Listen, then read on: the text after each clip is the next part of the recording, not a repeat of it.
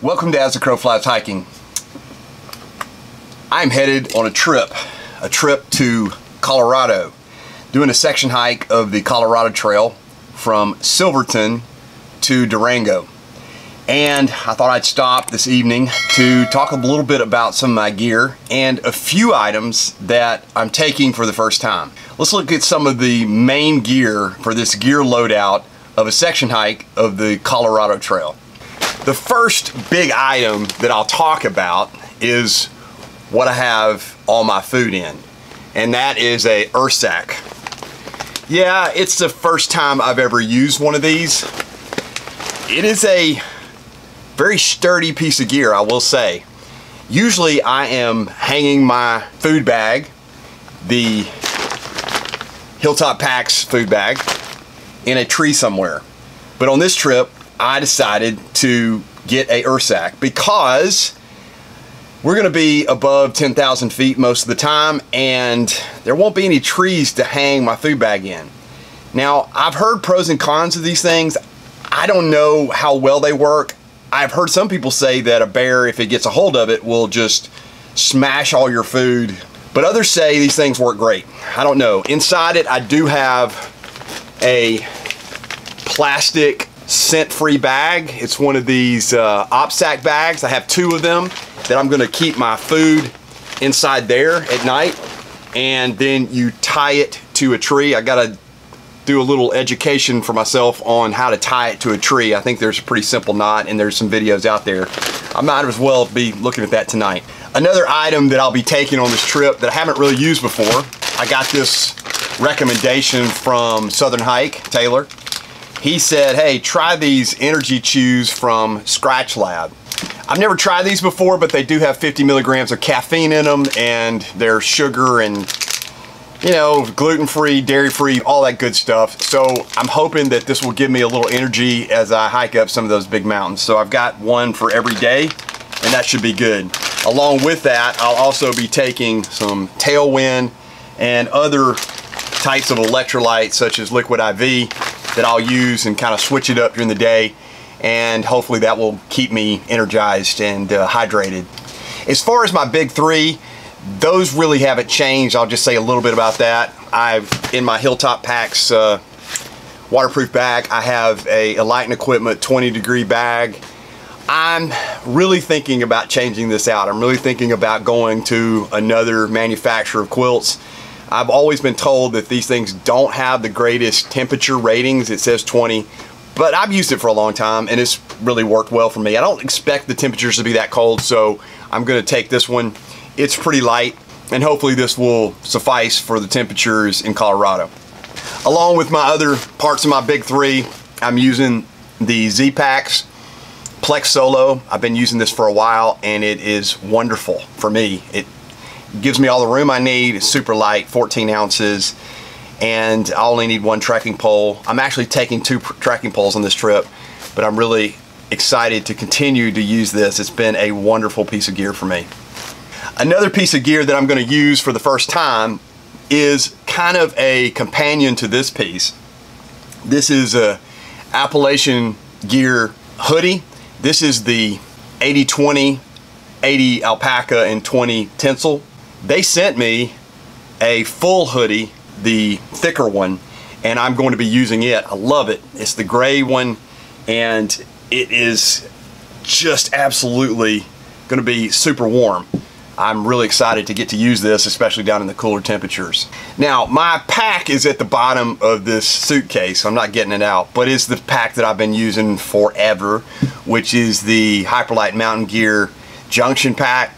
Absolutely love that pack. It's been great for me. It's so comfortable. It carries the weight, just carries anything I need to carry. So I'm super excited to continue to use that. On this trip, as I have been using for a while now, the Brooks Cascadia 16. I thought about getting the 17, but really I decided not to get it because I've used this on several trips, the 16, and you can see the tread is still going strong. I believe these things are going to end up being a lot more durable than the Ultras that I used for years. Maybe someday I'll get the 17. I don't know what the differences are between them, But so far these things have been wonderful, and the toe box is wide enough for me, doesn't have any issues, so I'm gonna continue to use those. Of course, I've got my Thermarest Neo Air Xlite. I'll be using that as my pad, and it's the 20-inch wide pad, 72 long. So as long as this thing continues to function as it's designed, I will continue to use it. I've had no issues with it. I know some people like a wider pad, but this has been perfect for me, and it gives me a little space inside the Flexsolar that it's not so wide, and it gives me more room to carry my gear. I have gotten from Leonidas on the trail the recommendation of these supplements that they're all natural ingredients, so hopefully this will help. And I'm going to take some tonight, take some tomorrow, and it's just a supplement that helps with elevation. I think it's called Elevation RX or something. I'll put it on the screen, but I think that this will help me. At least it was a recommendation that Leonidas on the trail got, so I'm going to use those. Along with, if I do get sick, I got these Summit Altitude Sickness patches. You're supposed to put them behind your ear here, and if I do get sick, which I did last year, at least I've got these. They work for, I think, 72 hours, and I'm hoping to find a way not to get sick. Last year was pretty rough for me getting sick on the trail, and I hope to not do that again. Now, after we get through with our 6 days, I believe, on the Colorado Trail from Silverton back to Durango, we will do, I think, Mount Quandary, I think it's what it's called, but it is a 14er. Hopefully I'll have my trail legs by then. On that, I will use again my Waymark mile pack for that day pack. This is also the pack that I will use for my travel, put all my electronics in, and my batteries and things that you can't put on the plane. Now, another new piece of gear that I have that I'm taking in my carry-on is this Flexsolar. This solar pad folds out like this. I have not had a chance to use it. I am simply going on the recommendation of Andy Parrish Outdoors. Now, I have attempted to use it at my office at work. I put it in the windowsill, and it did charge my phone. So I'm hoping at the very least I can use this to charge my phone, and then my other battery banks. I have two Anker 20,000 milliamp battery banks, and I hope to use those, and this maybe will be a supplement. A couple of years ago when I went to Utah, Packs a Lot, friends of mine, had probably a better solar pad than this. This is a cheap one off of Amazon. It wasn't very expensive, but I was hoping that maybe if I did have a good sun day, like sun as in the big round ball of fire, I could use this to power up a couple of things, lay it out at camp, and maybe get some power off of this thing. So, and also it has two carabiners that I can attach it to the back of my backpack and use it out there. So I think I'm gonna take it and see what happens. Hopefully it'll work. If not, then it was probably a bad decision on my part. Otherwise, I think it's something that maybe if it does work, I can use from now on. If not, it wasn't a huge investment, so not that big a deal. I think it's important to note on this Colorado trip that I actually purchased a new Sawyer squeeze. It's brand new. I've soaked it a little bit just to get it going, and I hope there's no issues with it. But my other Sawyer squeeze, even with a little vinegar and things, it's just kind of probably reached its last leg. So in my filter bag, I've got my Sawyer squeeze. I've got a Canuck bag, CNOC, whatever you call it, the liter bag, and that has been really good for me. It works great with the Sawyer squeeze as a companion. So that will be how I filter water with this bag. I do have my Diddy bag that I'll be carrying. It has everything in here, including a bug net for my head. It has my first aid kit. Of course, I'm definitely going to take some sunscreen because I think that could be an issue with the sun being down. I will also note that a new piece of gear I have for this trip is the Flextail, that's right, Flextail Pillow. I've been using another pillow for a long time, but I decided to try out one of these Flextail pillows, and I really like it. Number one, it's got this strap that goes around the pad, which is going to be great, and it has the same type of valve on the side. You simply can release a quick release, or you open up one of them.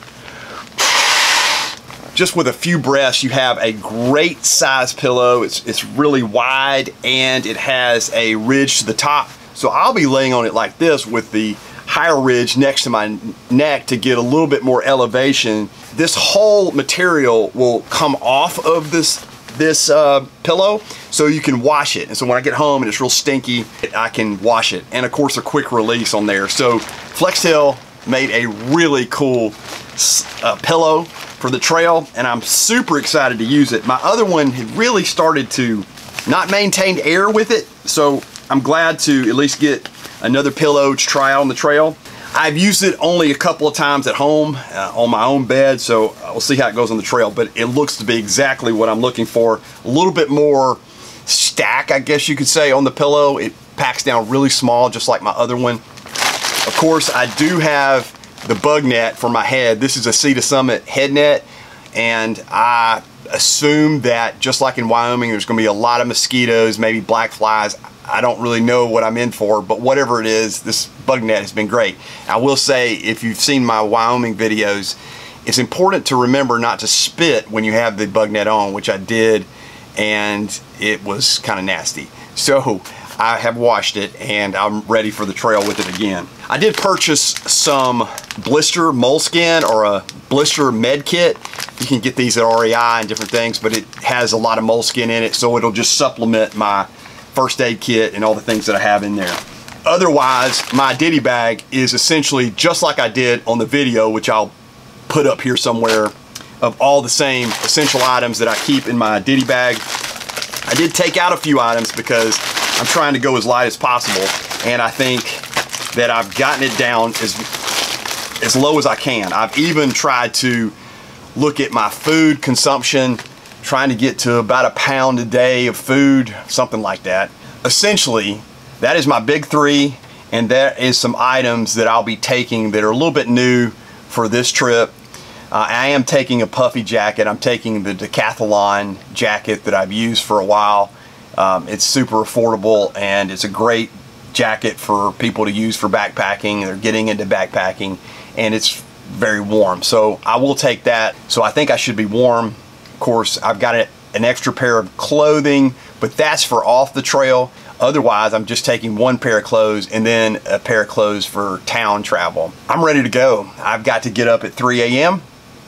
and get to the airport.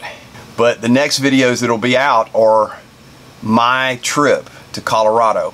Never been on the Colorado Trail before. Super excited to get to do it. So, let's go. Colorado Trail section hike, Silverton to Durango.